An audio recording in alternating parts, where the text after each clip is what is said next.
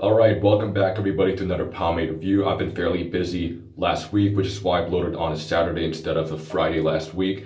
I'll be quite busy this week as well, and even busier next week. So, I'm switching to my older format before I did the voiceovers, and now I'll just do the review on the spot, just like this one. And the pomade I'll be taking a look at today is Lockhart's Medium, which is absolutely one of my most favorite medium holding oil-based pomades of all time, and you'll see why. And this is the newer version, so it comes in the twist top metal tins instead of the slip tins.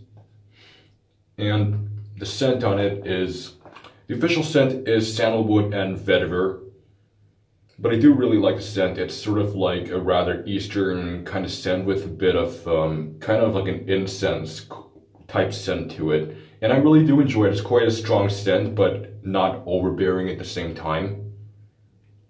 And as usual, the tin design for the Lockhart's pomade is very simple, but it's very iconic. You can just easily recognize it. And the appearance of the pomade itself, it shows itself to be a very waxy looking medium with some shininess to it. There's a present greasiness to it.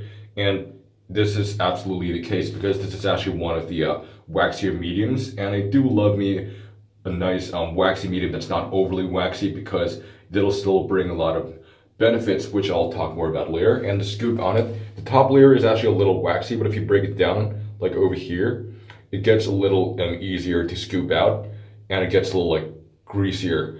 So if you scoop it out, this is what it's like from the top layer, but you can see it's still quite easy to scoop out.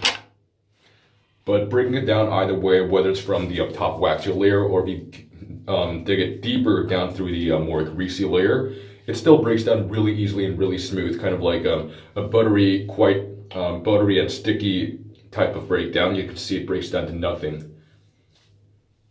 And applying it's also really easy as well. There's the medium resistance that you would expect, but there's hardly any tugging and pulling at all. But it really depends how much you use, because if you're the kind of person who scoops so much, which I don't really recommend you to do that, there might be a little bit, like very slight tugging and pulling, but otherwise just with moderate amounts of scooping out, you would find pretty much no tug and pulling, but just a medium resistance. And this is what it's like from the greasier layer.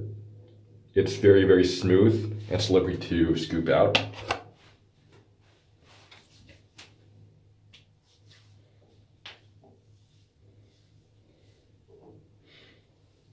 And, you know, some companies, some pomade companies tend to have something that's very signature to their line of oil-based pomades. For Lockhart's, I'd say the signature feature is their slickness. The products that the Lockhart's brew are always really, really slick products, such as Goon Grease, the firm to heavy holding oil-based pomade with relatively high shine, with a medium shine. It has a stupid amount of slickness that I really do love, which is why it's in one of my most favorite oil-based pomades ever. And their light hold, damn, it's just like super, super slick stuff. And so, as expected, this medium hold is also really, really slick because of the amount of wax it has. It provides your hair with a good amount of stickiness, and at the same time, you can see that the control in it's really, really nice as well, because the amount of wax present in this pomade over here gives the really great amount of control that you can see I get from over here. And of course the height is also amazing, especially for a medium. So you can expect really decent pompadours out of this stuff. Well, I'm not really going for a pompadour today, but I normally do contours. Of course, you guys been watching my channel for quite a while already, you would know.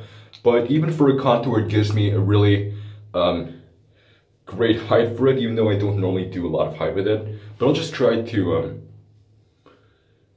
style a little pomp right now. Just switch things up a little. And the shine on it's just something I can't believe I almost forgot to mention.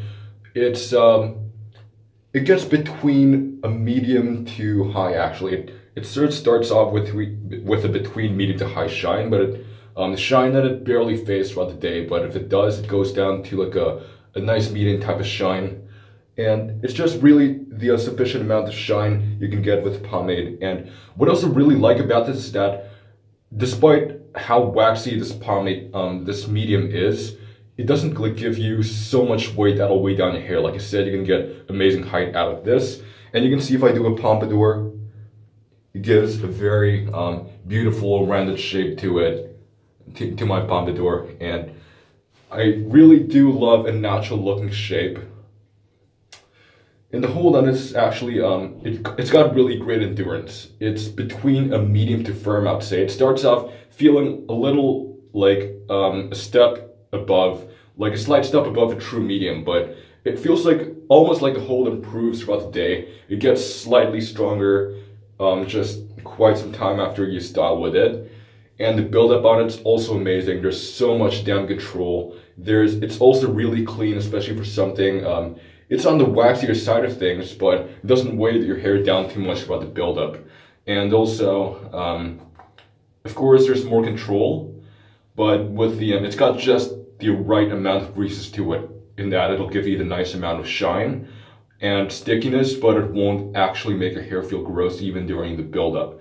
So it's got a really clean and very controlled buildup with it. And the washability for one round, it takes me about, one round of application takes me about 2 to 3 rounds of shampooing. Now this is how the pomp type hairstyle thing that I styled earlier looks like. And you can tell everything is just very nicely slid into place. There's great height going on front with some, with a bit of forwardness to it. Everything just looks really nice and natural.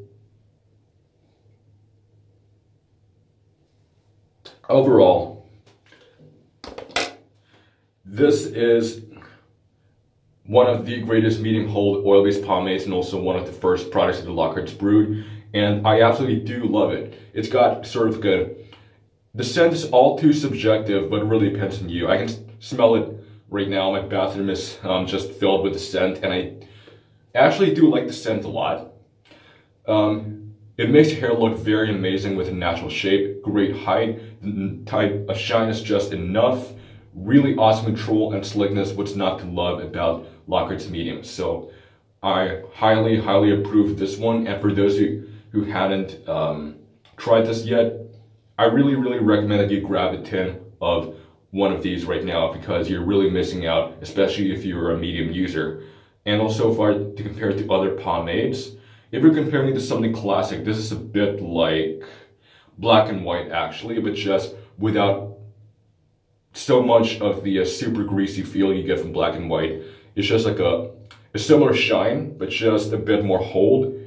I wouldn't say a bit more hold. It's definitely noticeably substantial amount of hold improved compared to Black and White, but it's got a similar feel to it, similar shine and slickness as well, better control.